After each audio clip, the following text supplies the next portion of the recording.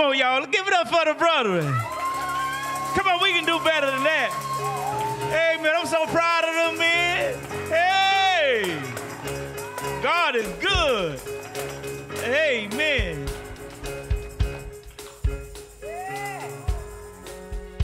Amen.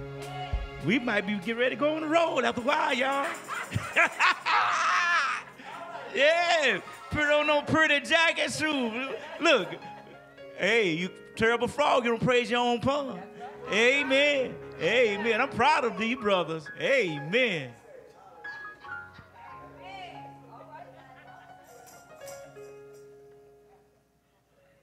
We thank God for our praise team this morning. They sound great.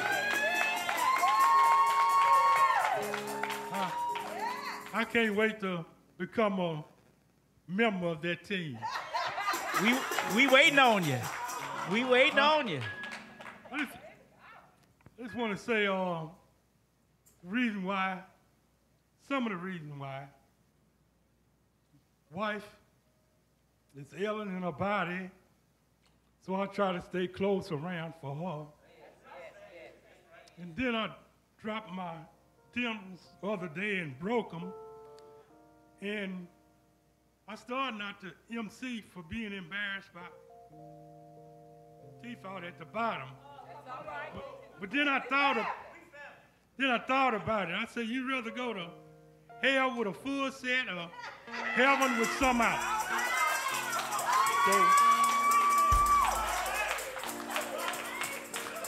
So I had to convince my own self, and it worked. Because the devil will use anything, the enemy. He'll use anything to try to keep you behind. But it won't work no more that easy.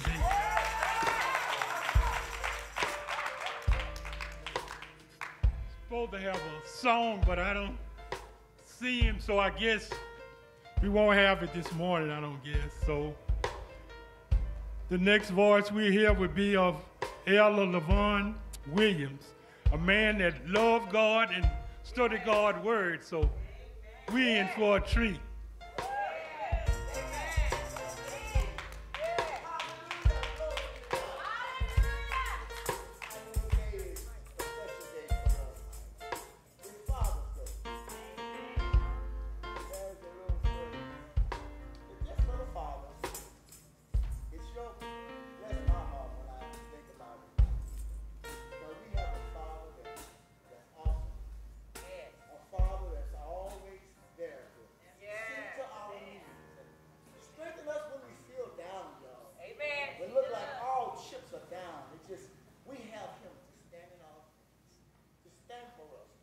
Thank you, Brother Preacher. We have him to lift us up. Yes. But I remember a father that we all remember, praise God, that I had. I remember what Deacon has said and others have said about their fathers. You know, I had a rough father, y'all. He didn't take no foolishness. We couldn't laugh and talk and run around like that with him. We had to be serious.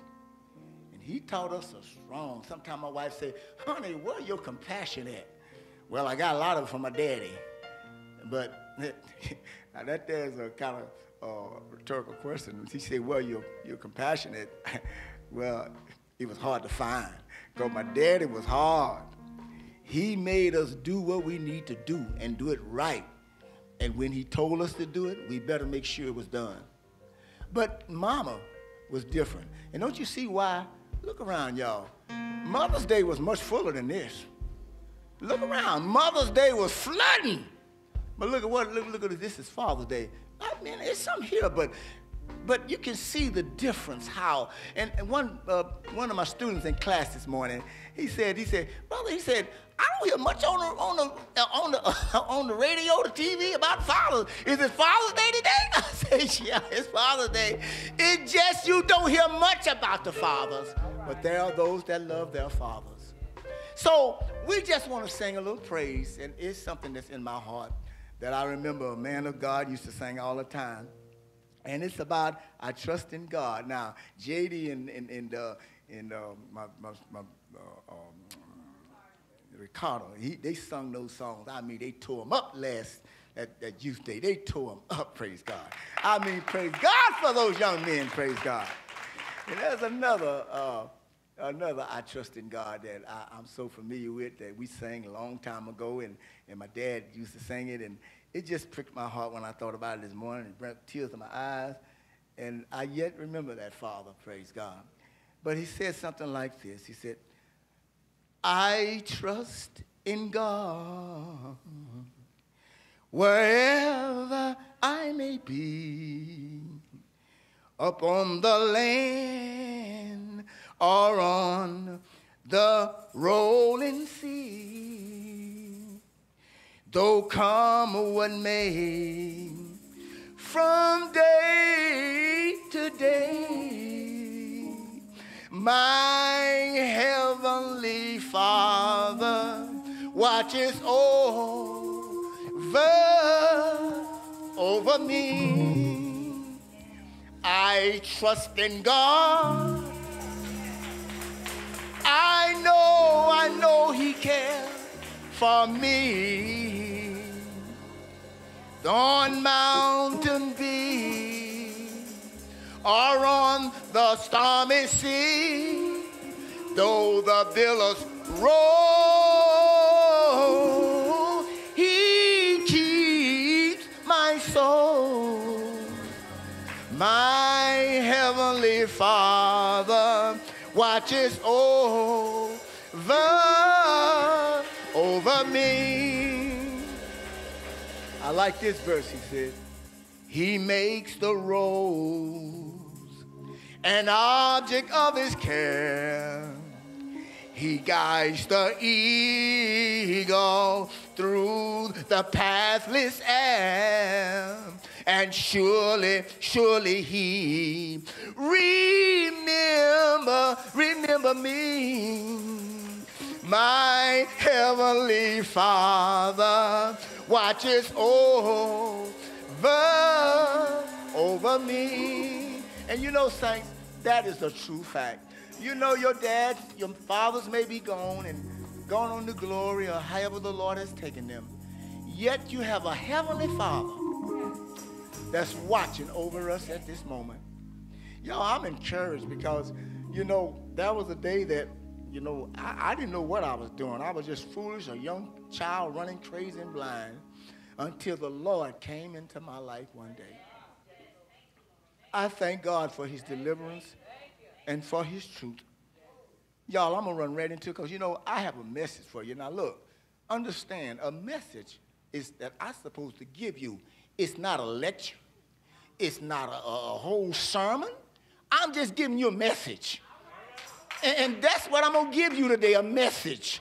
And you take that message and remember the message. Don't try to remember all this stuff that I'm reading here because you can't remember. I had to get a piece of paper to write it on. So you cannot remember. Just remember the message that I'm giving you today. That's all I'm asking you, praise God. If somebody on the street stopped you and said, what did the man of God talk about? Oh, he jumped the benches, he ran down the aisle. What did he talk about? Well, I mean, he talked about the Lord. Well, now give a message, y'all. I want to give you a message today. And so let's get right into it, praise God. You know, in this Bible, and I'm going to read, stand with me if you will. I'm going to read the scripture, praise God. And it's one scripture that I'm going to read in your hearing, and then you can sit down, praise God. The rest of it will be out in the Bible. But one scripture is going to be Revelation 4:11. Hallelujah. Thank you, Jesus. Just one verse, praise God, of that 4:11. Thank you, Jesus. And I'm going, y'all can shut y'all Bibles. Now, I keep mine open because I got some few things else to say to you. But hallelujah. But this, you can close your Bible and sit down on your seats, praise God. Okay. It says 4:11 of Revelation, it says, Thou art worthy, O Lord, to receive glory and honor and power, for you have created all things, and for your pleasure they are and were created. You may sit down. Now, Father, thank you, Lord God, for this word, Lord. Thank you, Father, that it may enrich my heart and the hearts of those that will hear. Lord, it is your day, Lord God, and we glorify you, Father. Take the lead in our soul, in our mind, in our body and spirit. that, Father, everything that we give forth will be of you and not of myself, Lord. For you are the glory and the power. And your Holy Spirit rest upon us now, Lord God, to give us, oh God, that which we so desire, to feed us, oh Lord, where we never want no more, Lord God, that we should have eternal fullness of drink and water, Lord, drink and food, Lord, and be full to the hilt, Lord. And I thank you and I praise you in Jesus' name. Amen. Thank you. Saints, you may be seated. Here's the thing that we must remember, is we make a choice, every last one of us in our life. And that choice is a very important choice, because there are so many things in our life that we make choices of. But this is one thing that you have to make sure you made the right choice. I thank God for that choice. Even though the days that I was in my youth, I did not see that choice. I did not heed to that choice. I did not take heed to the word that was coming to me through my parents. But oh, blessed be God, he spared me to the day that I did recognize the choice that I should have made. Praise God. So we have a choice today. Hallelujah. And I know that hopefully everybody in the building know Christ. Everybody is saved. And I hope that it's designed that God will fill them with the full of the Holy Ghost, because he can do that. But the choice is important today. And if you don't remember anything, remember the preacher said we all have a choice. Remember that. And so I just want to go over a few things that so relatively to what I'm saying, because we can go through the scriptures just back and forth and find so many things that tells us that we must be careful about what choices we make. That was a story, or that was a group of scriptures that was said or read, and I want to read them to your hearing so you can see what I'm talking about. And Moses was the one that read these scriptures, or he's the one that gave these scriptures to the Israelites, to the Jews in the wilderness. And Moses had finished his term, his tour, praise God, of leading the children of Israel out of Egypt. And he had, it was a great awakening, a great deliverance. A man that first said, well, I don't know, I can't speak elegant. I can't do something like this to go get the children and bring them out of Egypt. Get my brother Aaron. He's good. He's eloquent. He can speak good. Get him. And the Lord said, Moses said, I got a slow tongue. I study when I talk. He said, who made you study when you talk?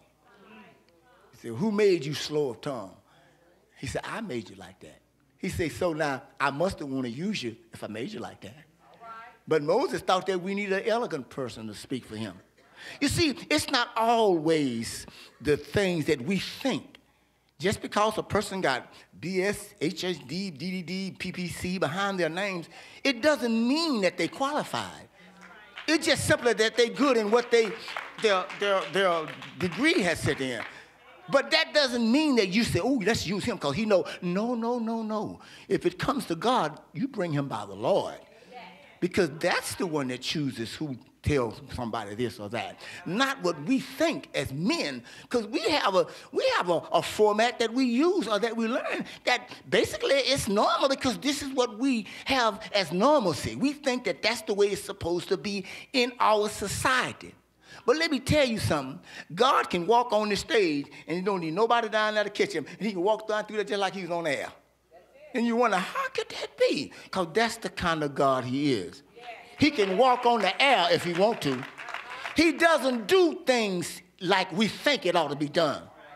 And so, praise God. And so Moses told and talked to the people and brought them out of Egypt. But these are the things that he said to them. He said, for this commandment, which I command you this day. This is out of Deuteronomy. One person used to call that, Geronimo, I play. He said, in the book of Geronimo. Now, it wasn't that he didn't just know how to. He know that it has something to do with running, Geronimo. So he said Geronimo instead of Deuteronomy. So anyway, but he went to the book of Deuteronomy, 30, chapter 11, verse 7. For this commandment, which I command you this day, it is not hidden from you, neither is it far off. says, it is not in heaven that you should say, who shall go up for us to heaven and bring it unto us, that we may hear it and do it. He said, neither is it beyond the sea that you should say, who shall go over the sea for us and bring it to us, that we may hear it and do it. He says, but the word is very nigh unto you, in your mouth and in your heart, that you may know it or may do it. Hallelujah. I have set before you this day life and good, and death and evil. Listen at that. Life and good, death and evil. Wow. And he said, in that I command you this day to love the Lord your God, to walk in his ways and to keep his commandments and his statutes and his judgments, that you may live and multiply, and the Lord your God shall bless you in the land where you goes to live or possess it. But if your heart turn away, so that you will not hear, but shall be drawn away and worship other gods and serve them, I denounce unto you this day that you shall surely perish, and that you shall not prolong your days upon this land, whether thou possessest over Jordan to go to possess it. Said, I call heaven and earth to record this day against you, that I have set before you life and death, blessing and cursing. Therefore choose life, that both you and your seed may live, that you may love the Lord God, and that you may obey the voice, and that you mayest cleave unto him, for he is thy life, and the length of thy days, that thou mayest dwell in the land which the Lord sware unto your fathers, unto Abraham, unto Isaac, and unto Jacob, to give unto you. You see, Abraham, Isaac, and Jacob are still alive. They ain't going nowhere. You see, that's why people, we mention these names, especially these patriarchs, these leaders of God's people. They, say, well, that's back in their day. They still alive, y'all. The Bible said, he said, you remember the scripture he was talking to the Pharisees, talking about, said, yeah, Abraham, Isaac, all of them, they was our father. He said, yeah, they ain't dead, though. He said, they still alive. And that's where you will be if you obey God's word. Now, that's the choice that you got to make. But will we make the right choice, y'all? Who want to serve a God like this, or who would not serve a God like this? And so the choice is a simple one, but nobody wants to serve him. We talked in Sunday school this morning about being obedient, about obeying the Lord, and having a relationship with him. Nobody want to have a relationship with God. They want to have a relationship with everybody else, but they don't want to have that with God. But that's the relationship you got to have. You got to have that relationship or you ain't going nowhere. That's right. So there is a choice. What will you choose today? Will you choose life or will you choose death? Well, now, I'm going to wrap this up, y'all. I'm telling you, look, y'all going to remember this message because I'm been through with it. Hallelujah. You got a choice. You see, there's only wrong or right. There's only good or bad. There's only up or down. There's only hate or evil. Or love.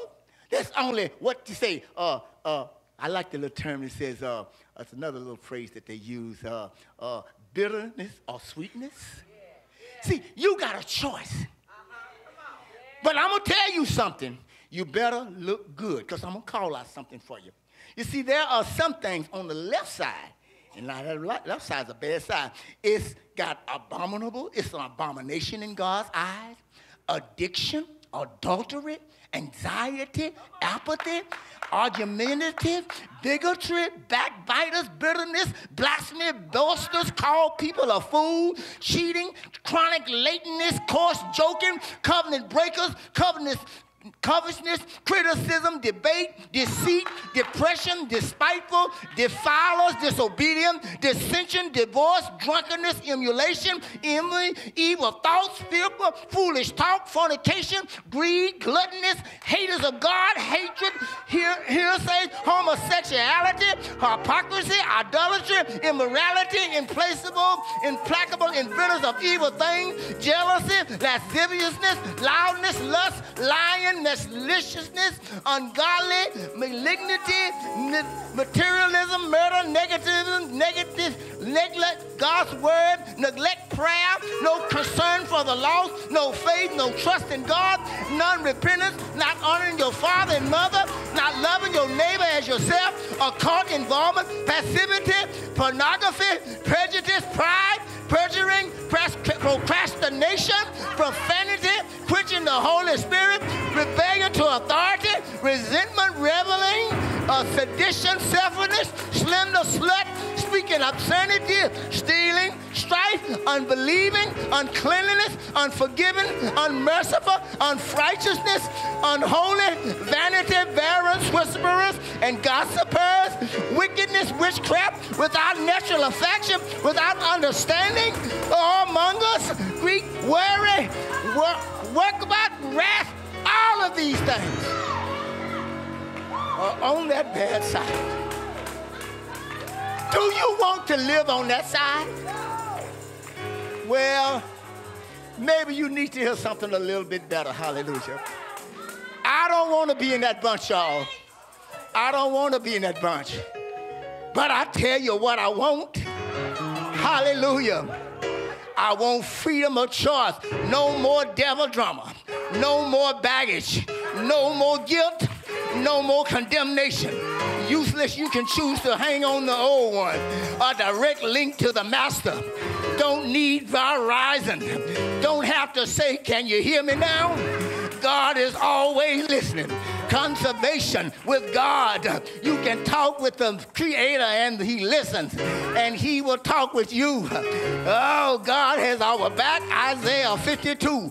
The provision of unconditional love through God in Christ. Hallelujah. We never be forgotten, left or abandoned by God.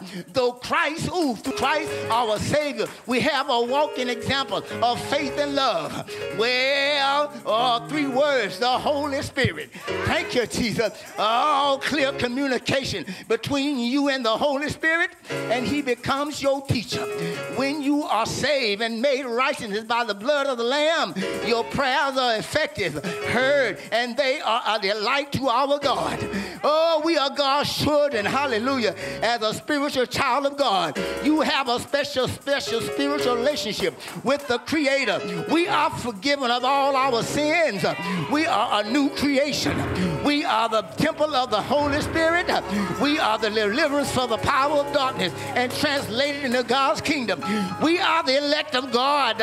We are redeemed. I am a blessed life with all my needs. I am epistle of Christ that is read by all men. I now can help others to also obtain salvation, abundant life, liberty, and freedom. Oh, God, hallelujah, hallelujah, hallelujah. Well, hallelujah, physical hearing, hallelujah, freedom from sin, hallelujah, friendship with God, hallelujah, having a covering, hallelujah, transformation,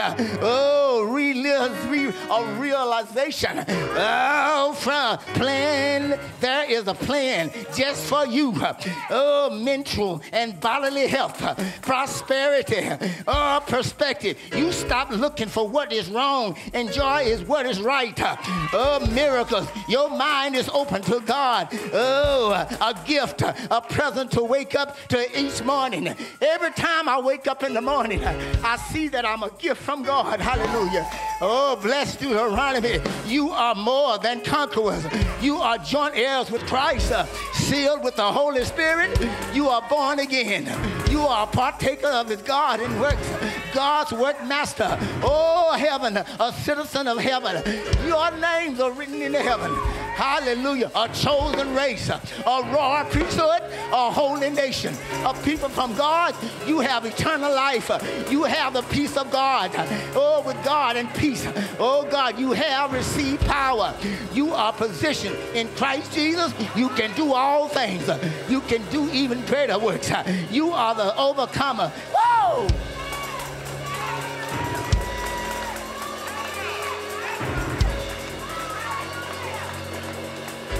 Everybody's standing. Everybody's standing. Everybody's standing. Thank you, Jesus. Thank you, Jesus. I have put before you life and death. I gave you life and death. Now you can choose which one you want and what side you want to be on. But the choice is yours. See, we make many decisions and choices in our life. But when you make this one, you saw what happened on the left side. Every kind of sin in the world was named. But on the right side, every blessing was to those who love the Lord. And I want you to remember what the preacher said today. He said you have a choice. He wants you to remember when you leave these four walls and say, what did the preacher talk about? Making no mistake. I had 51 things on the left side and almost 100 on the right side. You can make a choice.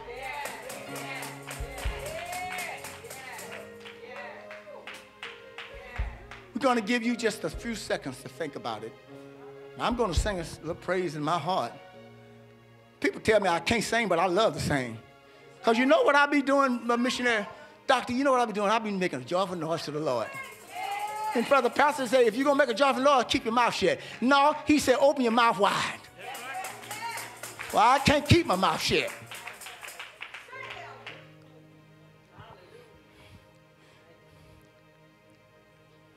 You've been waiting. Thank you. Ooh, on a blessing. And it seems that it just won't come. Tossed and shuffled. Things are rough. It seems that you are done. Oh, but the devil is a liar. He is a deceiver too. God, he is not through. God is not through. No, no, no, no, God is not through blessing you. You've been waiting on deliverance, and it seems that it just won't come. Body sick, pain everywhere. It seems nobody cares. Oh, but the devil, oh, is a liar. He is a deceiver too. God, Pastor, he is not through. God is not through. God is not through blessing you. God is not through blessing you.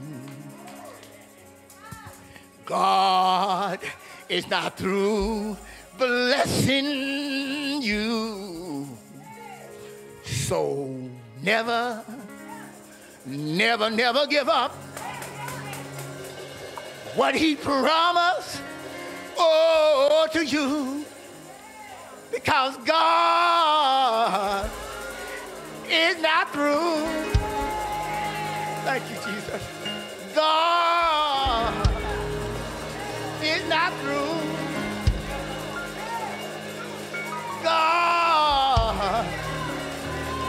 not through blessing you and you and you and you and you.